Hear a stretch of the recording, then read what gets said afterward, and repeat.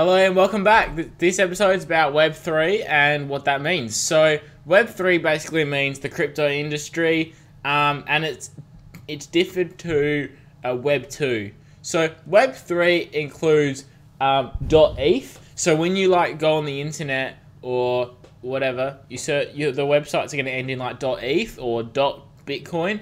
So those types of things. Web3 also is the metaverse. So instead of going online sometimes, you're going to be in the metaverse. And then you're going to be able to go search in the metaverse, buy groceries, order, those sorts of things. Compared to Web2, which is what we have at the moment, which is .com. So when you go online shopping, and where everything's online, just Google. So Web2 is Google, Web3 is ETH and the metaverse. Hope this has helped you, and ready for the next video.